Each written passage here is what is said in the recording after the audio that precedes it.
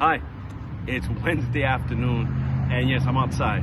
They're working in the sanctuary, so I decided to do something different today. So yesterday someone reached out to me, and by the way, feel free to reach out to me, send me a message, or you can comment on the video.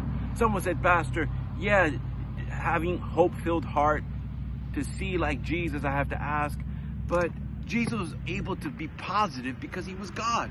He had supernatural vision. Well, what if I showed you in 2 Kings chapter 6, where Elijah, who was very much a man like you and I, he was with his servant when the king sent an army after him. It says here in 2 Kings chapter 5, verse 15, it says, when the servant of God got up and went out early the next morning, an army with horses and chariot had surrounded the city. Oh no, my Lord, what shall we do? The servant asked. Don't be afraid, Elijah said. Those who are with us are more than those who are with them. And Elijah prayed, open his eyes, Lord, so that he may see.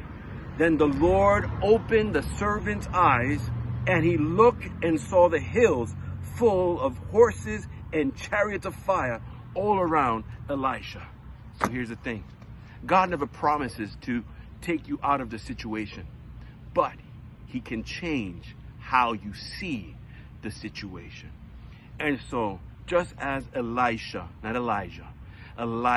prayed to show his servant, look, they're more with us than those that we see with our eyes.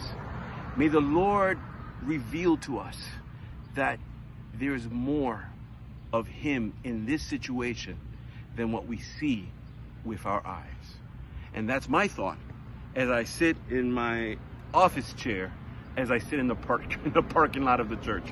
God bless you. See you tomorrow.